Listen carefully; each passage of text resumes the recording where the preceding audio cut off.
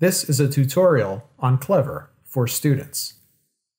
Clever will allow you to access all of your applications in one place, no matter where you are.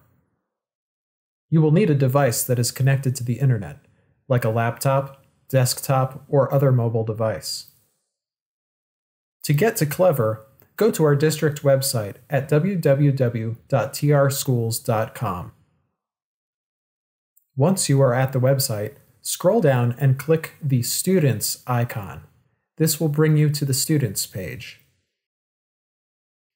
Once you are there, look for Clever in the Quick Links section.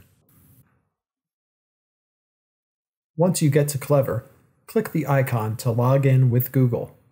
You will need to use your student Google username and password. The username shown here is just an example. Be sure to use the one that you have been assigned.